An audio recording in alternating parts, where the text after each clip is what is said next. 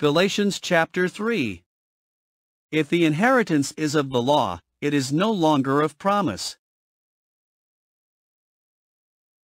Galatians chapter 3.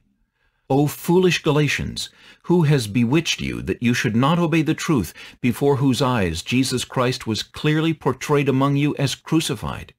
This only I want to learn from you. Did you receive the Spirit by the works of the law, or by the hearing of faith?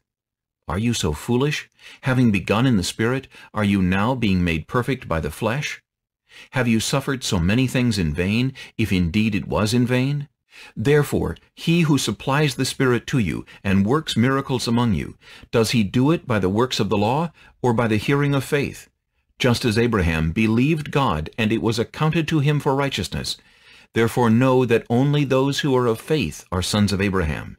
And the Scripture, foreseeing that God would justify the Gentiles by faith, preached the gospel to Abraham beforehand, saying, In you all the nations shall be blessed.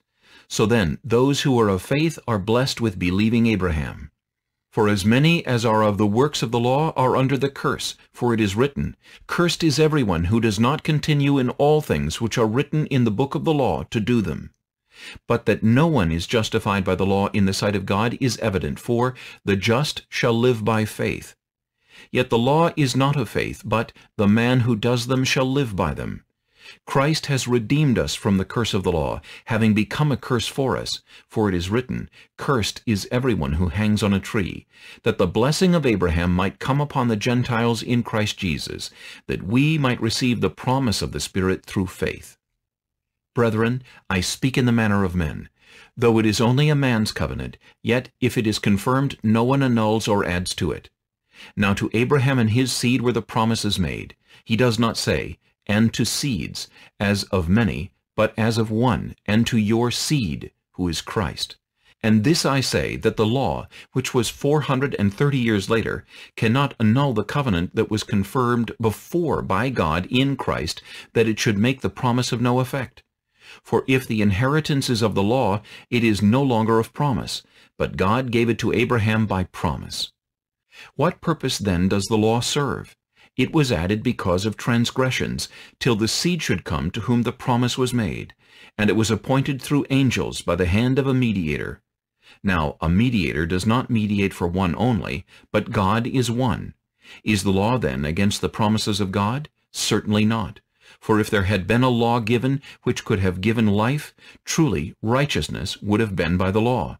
But the Scripture has confined all under sin, that the promise by faith in Jesus Christ might be given to those who believe. But before faith came, we were kept under guard by the law, kept for the faith which would afterward be revealed. Therefore the law was our tutor to bring us to Christ, that we might be justified by faith. But after faith is come, we are no longer under a tutor. For you are all sons of God through faith in Christ Jesus. For as many of you as were baptized into Christ have put on Christ. There is neither Jew nor Greek, there is neither slave nor free, there is neither male nor female, for you are all one in Christ Jesus.